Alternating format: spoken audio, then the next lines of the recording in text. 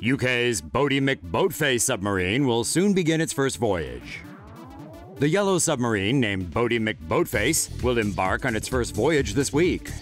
The silly name was in fact chosen by the public for the UK's new polar research ship, but the British government didn't appreciate the humor. Boaty McBoatface will leave Punta Arenas, Chile, aboard British polar ship RRS James Clark Ross for the Southern Ocean on March 17th. The ship will release the submarine in a gap in a ridge known as Orkney Passage. Boaty McBoatface is a new type of autonomous submersible that can descend to a depth of 6,000 meters and can travel under ice. It can transmit data back to its mothership via a radio link.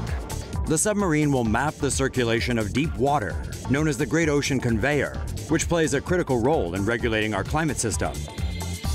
The British government named the new polar research ship as the RRS Sir David Attenborough, after the famous naturalist and broadcaster. The ship is expected to be completed by 2019. Say no to safe spaces on YouTube. Support TomoNews at patreon.com/TomoNews. Interested in the ocean and climate change? We got more for you. Microsoft plans underwater data centers. Data center servers are wonderful things. They make the world go round. But keeping them cool enough to function really turns up the electricity bill. It's because of this that Microsoft is looking at placing its servers underwater.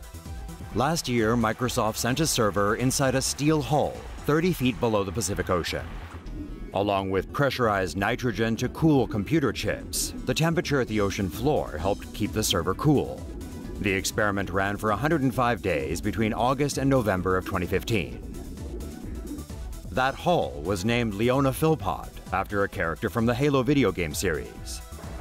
According to Microsoft, last year's experiment was powered by a land-based power grid, but they hope to develop other power sources. The company believes that renewable resources such as tidal energy could power underwater data centers. Microsoft eventually hopes to develop underwater data centers with a 2-decade lifespan, deployed over 5-year periods where computer hardware is replaced at the end of each deployment.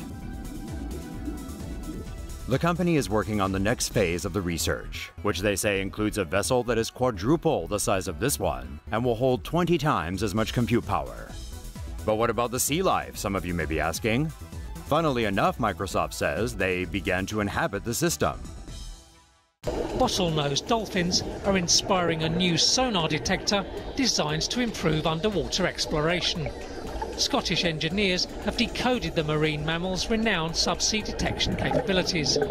Bottlenose dolphins have the most advanced sonar that there is.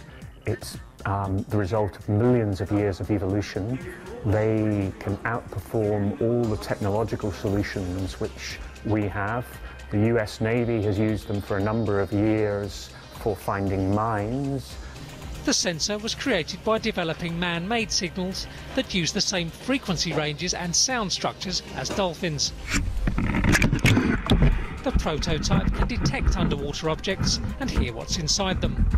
So we've got 2 transducers on each side of our vehicle, a transmitter and a receiver, and the electronics sends the signal down to the transducer. It has to be a very high voltage signal, so we, with the computer, have a typical computer level signal. It gets amplified up to several hundred volts to drive the transducer and put this dolphin-like signal into the water. The sensor could be vital for offshore pipelines in harsh environments, helping experts find blockages and predict the appearance of cracks. Single ships could potentially conduct multiple surveys at once. It could also help ecologists track the health of marine environment and map the seafloor. Global warming is killing our oceans. A new study predicts that within 15 to 20 years, human-caused deoxygenation will be felt across the world's oceans. With climate change warming sea waters, oxygen levels in the world's oceans are beginning to drop. Surface water with higher temperatures absorb less oxygen.